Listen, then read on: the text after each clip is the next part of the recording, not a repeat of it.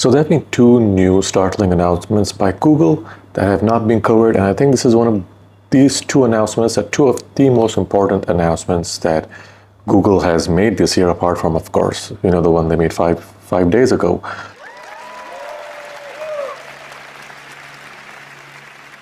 But the reason why this is so important is because now Google is rolling out tools to tag and watermark and track AI-generated images. Now, if they can do this for images, and I'll get into how they're going to do this, if they can do this for images, then they can do it for text. There is obviously going to be repercussions for people, website owners or business owners who use these images on their websites.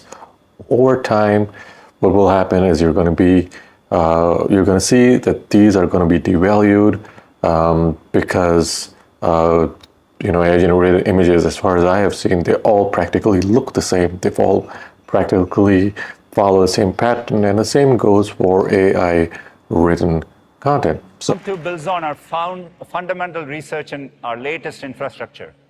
It's highly capable at a wide range of tasks and easy to deploy. We are announcing over 25 products and features. Before I go into this video, like and subscribe. Also, I do SEO for a living, so there's a link in the description. Click on the link, fill out the form, and I will try to get in touch with you as soon as possible.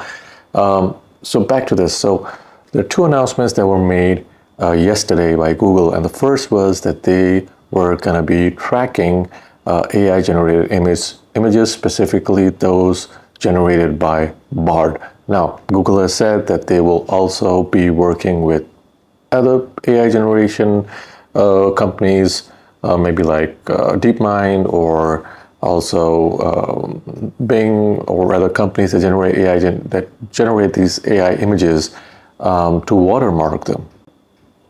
And so the reason for that is they don't want people spreading misinformation. Now, what starts off really as a misinformation kind of thing, like this is why we're doing it, it will eventually roll out to people who are using this on their websites, because Google will not see these AI-generated images as adding any value, except for, of course, aesthetic value. So if you're using this aesthetically, you're probably not going to have a problem, at least in the foreseeable future.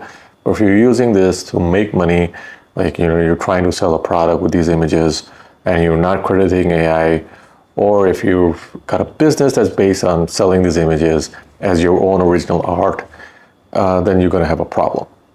So that's the first announcement. There's also that all these people that have made these videos that you can use AI to generate all of this art and then make millions of dollars online.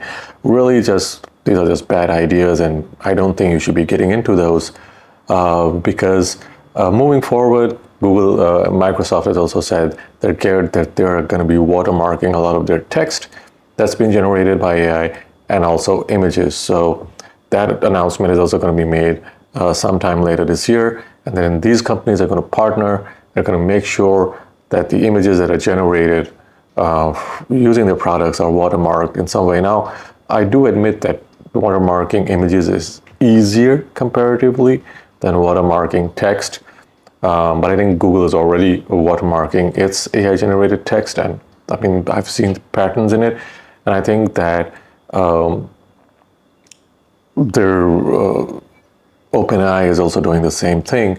And because I see this happening a lot, because if you generate text, you see this pattern of text that's regenerative across the entire volume of text that you generate. So whether you're talking about the Eiffel Tower or you're talking about the Burj Khalifa, the way the text is put together is the same.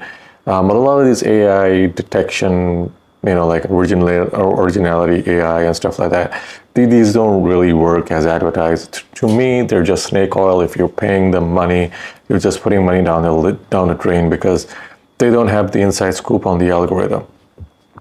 The second thing that Google announced was that you would be able to tell if this image is where it was sourced from, so its original source.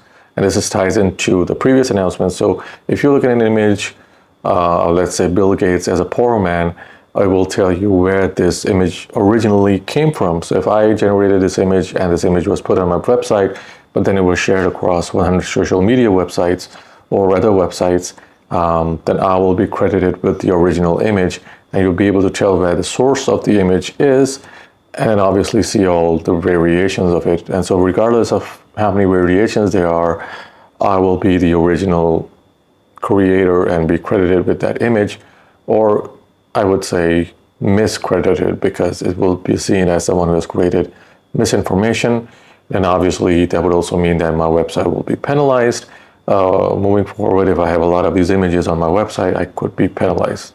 So two problems here. My recommendation is, if you're going to use AI images, don't use it in a way that you're making money off them by selling them as your original creations. And the second is, if you're going to use AI-generated images, make sure that they're marked as AI-generated. Put in a caption that this image was generated by AI. Even if you're selling t-shirts with AI-generated images, make sure that it is labeled as AI-generated. And I don't think you're going to have a problem with this. So when exactly is it rolling out? I think within the next 2 or 3 weeks, we'll start seeing Google About, as Google is calling this. And then we're going to see partnerships within the next year or so with other AI generation platforms. And then obviously then you're not going to be able to use this and call it your own creation, but it still has to be seen. So if you like the video, like and subscribe, and I will see you guys in the next video.